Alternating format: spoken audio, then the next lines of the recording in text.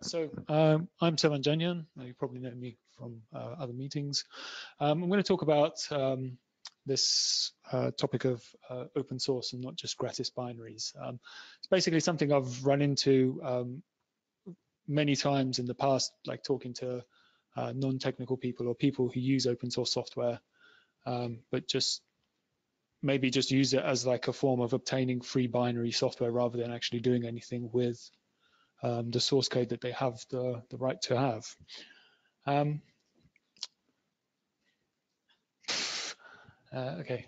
So how this is basically like the precursor to a blog post that I'm going to write for the BCS in the series that Richard mentioned earlier on.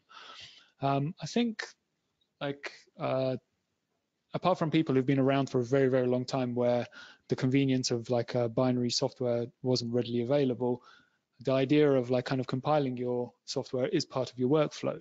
Whereas I think for most people, specifically from closed operating systems who enter the open source ecosystem, the usual expectancy is binary software. Like it's for a Windows user, it's kind of very uncommon for them to take a piece of open source software and it be packaged for Windows in source form. And I think that they kind of carry on into the open source world with this mentality of I'm expecting binaries and that's what I'm going to use. And it's kind of very rigid and limiting way of kind of thinking about it, because as part of what you have with the sources, you can kind of change it and build it in a way that may not be packaged for your operating system. And it can be quite a difficult learning curve, like, you know, trying to kind of get your dependencies in place before you can actually do what you want to do is a pretty big taking, especially if you're not from that background, or you know the operating system that you're using has made kind of gratuitous changes that may not be actually in the piece of software anywhere else. And so you get like all these like weird dichotomies that end up affecting the person's kind of adoption of open source software.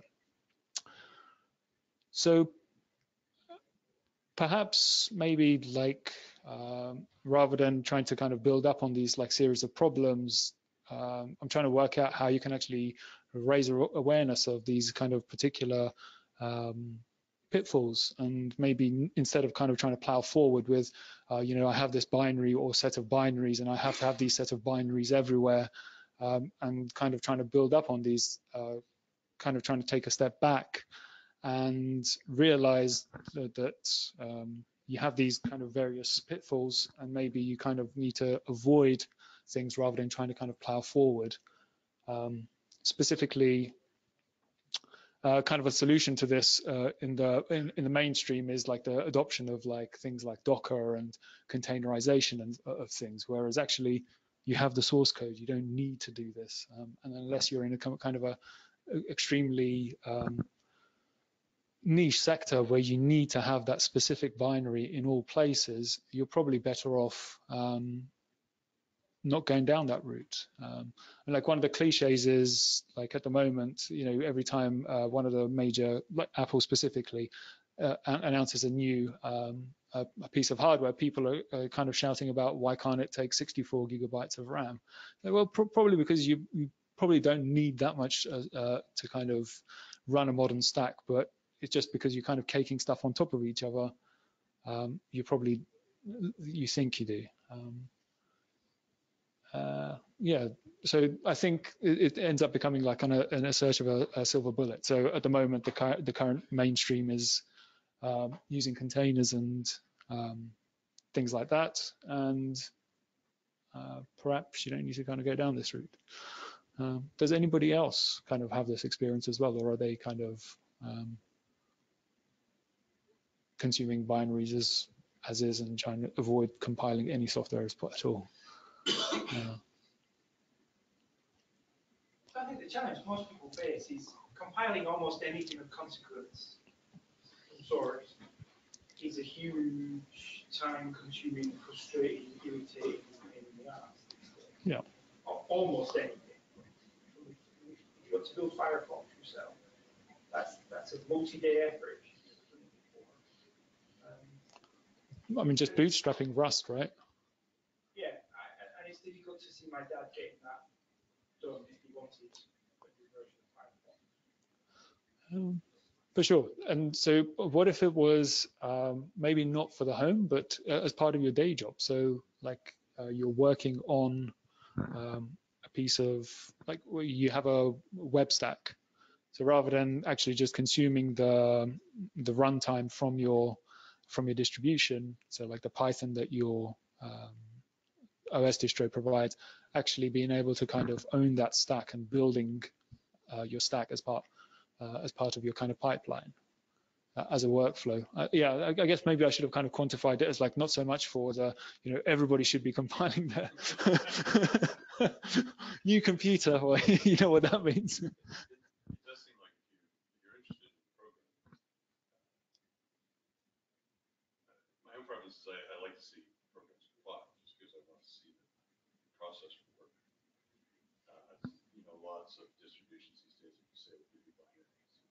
That's all good and well, but I've always stayed with source-based distributions, mostly BSD and some things, but because I like to be able to see compile. Now, in theory, you can go in and also read code. I have to admit that I don't consider myself a good enough programmer, for example, with Firefox to even begin to know all the crap that's in that. But at least I can go in and recognize certain things, or get a backtrace if something fails, or get into small things. And that's just a personal sense of comfort, if you will. I mean, I know that even Ken Thompson once said that, well, I can build a compiler where I get, unless there's a special keyword, it just throws a backdoor into every compiler piece of software. So you never really know, but just something about compiling your software feels like it's genuine. You can at least look at it. You take a binary and you have no idea what you have. So I think like one of the things that they got right with the Go thing, I think, which kind of goes against the container thing, is the being able to kind of cross compile stuff is fairly trivial. So you don't need to kind of do this dance. But yet still people kind of feel the necessity to kind of go down the containerization route and just kind of build up on the complexity. Yeah. There's another example earlier, Richard. How big was the RISC-V tools? I don't remember because I didn't have enough disk space to download the GCC RISC-V compiler. It's huge. From a source perspective as well. That's kind of, it takes a surprisingly long time just to get the source. Well, I mean, and then the two longest ones right now are compilers. Right. You GCC or LLVM. Those take forever. Okay. I think it's that once you've got the actual checkout of the GCC source, on top of that, then you've got to have a multi-gigabyte space for the actual object space as well. So, maybe not so much. Okay, so let's say if you're not building your own web browser and you're not building your own tool chain. So where are you going to go? Yeah, where there's rabbit hole. In many cases, the people who are writing the code are not the people who are deploying the code. And in many cases, if I'm the developer, even if it's the web stack, I want to know that Apache was built the right way, not that it was built. Some guy decided to throw in this extra option and then he's reading it up to complain and stuff doesn't work.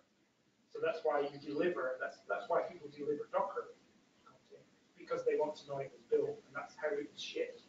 A lot of the enterprises are now building their own Docker containers that the enterprise will generate their own. Maybe they're inheriting or something. But they then know in turn that it was built the right way so they can deploy it to the DevOps people to actually get it out. And not everybody is able to deal with that whole chain. So I read a blog post from somebody else who was kind of talking about this, but in terms of actually just focusing on developers and which camp they actually ended up being. So this is like doing the comparison of like the free software camp and just pure open source. and he was talking about like looking at like the GNU stack, which is even more complicated in terms of like the amount of dependencies that you end up pulling in. So in my case, like I don't have this problem, so that, but I have a bias in that there's a framework that just makes it really easy for me. So as long as you ignore the time that it takes to build stuff, really, building Firefox is going into a directory and running make, and then it just ends up computing all the dependencies and things like that. So maybe perhaps if there was a framework that would kind of ease the burden, but then you still have these kind of crazy number of dependencies. I mean, besides like the Rust thing for like Firefox, that you have a Node.js dependency. There's like I don't know how many language runtimes you actually need to build a web browser, but it's there. But I mean, I see you have the package source issue. I mean, all the times I've used package source, 95% of the time it compiles without any problem. Occasionally there'll be a snag, and it's rare. So I mean, I think even a source package program like that has been automated to a large enough extent that it's reliable. Unless you're trying to build Firefox on like Spark or something like that. Right, exactly. Unless you're in unless you're in some hardware that's a little esoteric. We'll say no. Maybe not Spark. Maybe not Spark.